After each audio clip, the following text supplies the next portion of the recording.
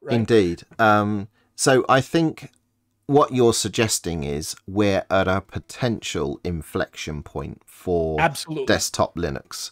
Like Absolutely. the technology to do this is mature enough that Right. we can shift the paradigm of desktop Linux away from packages that have root and can Yes. spray files anywhere Yes. over the Yes. operating system to an immutable atomic Yep. And future. I get people hate that. They're like, I've mounted my Samba share and slash made up name for years.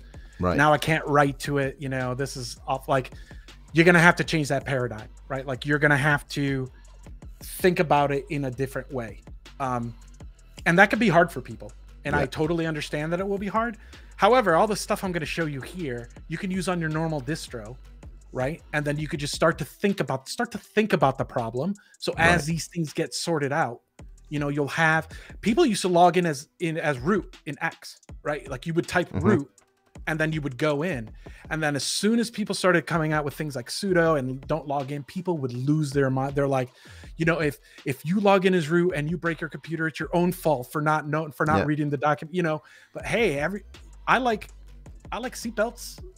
You know what I mean? Like, so we make a compliance tool, right?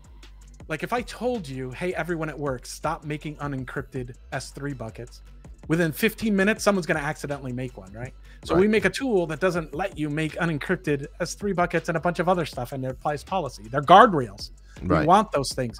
In the past, you used to be able to hit Control-Alt-Backspace, and it would kill your graphical desktop. Right. And now we look back now, we're like, that is the crate. Why would you do that? Right. But back then, same arguments. Well, it's never worked. That, you know, they're taking away my freedom. You know, it's never worked that way.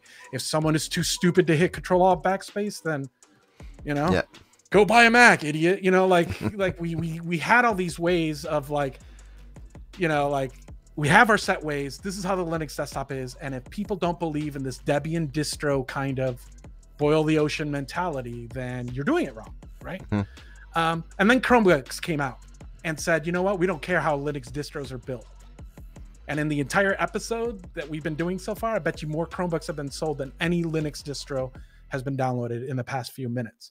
Right? We know Linux as an operating system is capable of making these reliable systems. All we got to do is get there. And people are figuring it out, and we want to help them. And that's why I'm making this. That's why I'm doing this, right?